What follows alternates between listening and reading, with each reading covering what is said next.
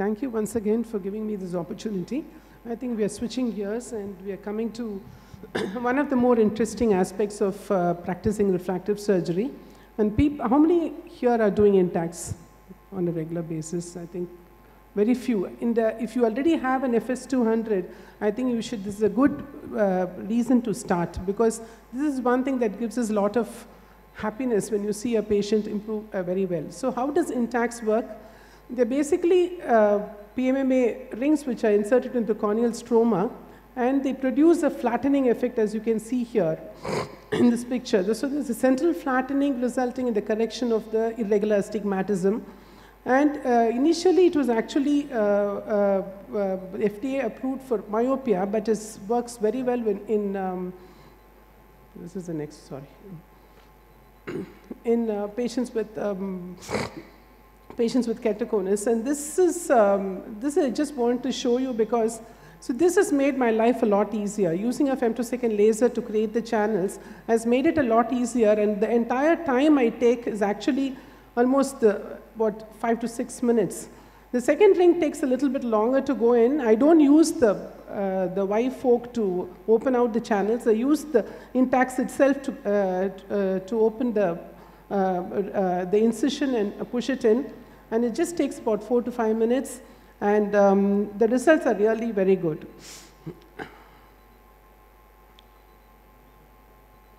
So here I'm going to talk to you about my results with INTACS SK. So how was this different from INTACS? The INTACS normally were placed at 7 millimeters, whereas the SK was placed at 6 millimeters. The reason being, reason being that you want a better refractive effect, you have to go closer to the visual axis. So it's definitely more commonly used in severe cases of keratoconus, where you need to have more correction, higher refractive correction. This is the one which goes forward, is it? Okay. So indications in our case were patients with poor vision with spectacles, were intolerant to contact lens wear, keratometric readings of greater than 52 diopters, and stage 2 to 3 keratoconus, patients with clear corneas, and a spectacle cylinder of 4.5 diopters. Patients with central corneal scar, collagen-vascular diseases, pregnant or nursing women, and patients with recurrent corneal erosions or corneal dystrophies and atopy were not included. So pre-surgical planning for keratoconus would consist of transposing your negative cylinder into a positive cylinder format. And you also have to locate on topography and pentacam the position of the cone. And based on that, you select whether you go in for what type of segment you're going to choose. If you go for a symmetric one, if you have a central cone, and asymmetric if it is a decentered cone. And again, the incision placement, to make it very simple, is on the steeper axis. And so this is how the plan looks like. So you can see that this is at 25 degrees. The incision here is at 25 degrees, and the refraction here is -7, 115. So it's exactly transposed, and you can see that the steeper axis is along 25 degrees, and this is where the incision is, and the rings are placed on either side. Okay. So this is again, I think because of the stretching, it has changed a little bit. So here again, you can see this is cylinders at -4.75, 135, and the axis is at 45 degrees.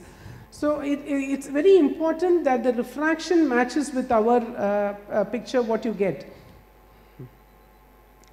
So in this case, because there was only a cylindrical error, only a single segment was used, and we used a 0.4 SK. And using a femtosecond laser, we made a tunnel at 6 millimeters and 7.3 millimeters in size. So now, during planning, you have to find out whether the cone is centered or decentered. Depending on that, you will choose the type of segments, whether symmetric or asymmetric.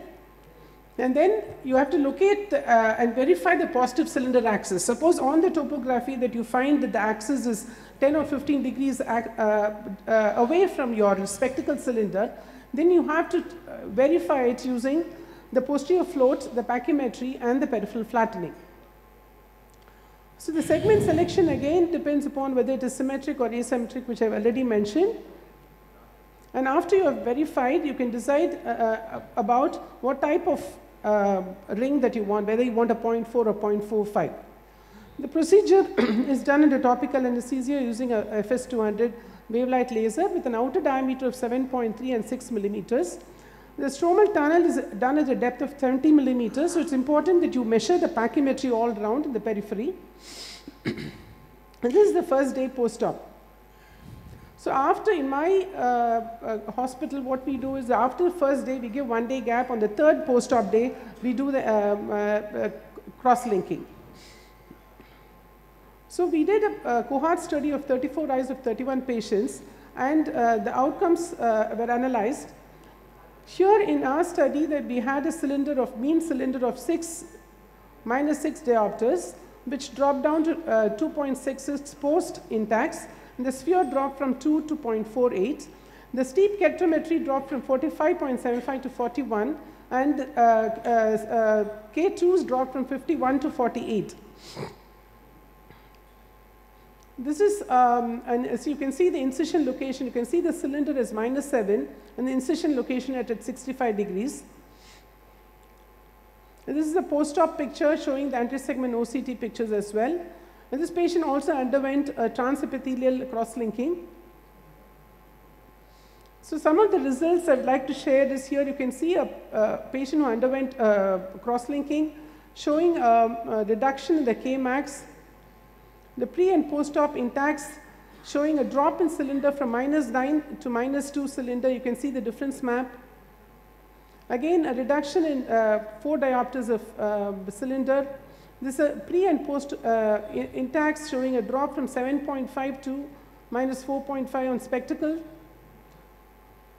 So this is one of my very recent cases, had a -4 with -8 cylinder and a cone of a keratoconus grading of 3. And she underwent INTACS. You can see the plan here. And the pre and post-op also showed a significant, you can see the difference map showing a difference of from -8, she dropped down to 4.5.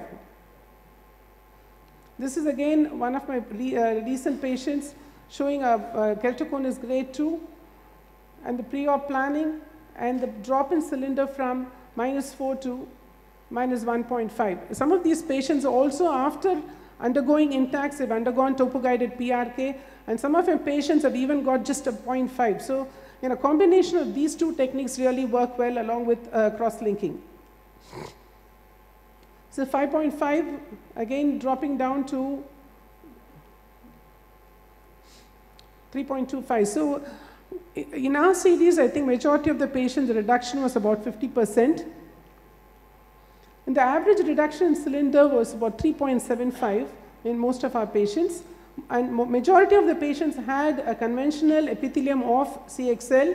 Only 2 patients had an epithelium on CXL. And when we compared it with our topo-guided PRK, we found that the patients with higher grade of cylinder, this definitely works better. As you can see, from 6.13, they dropped down to 2.4 in 1 month. There is a slight drift to 2.7 at the end of 6 months.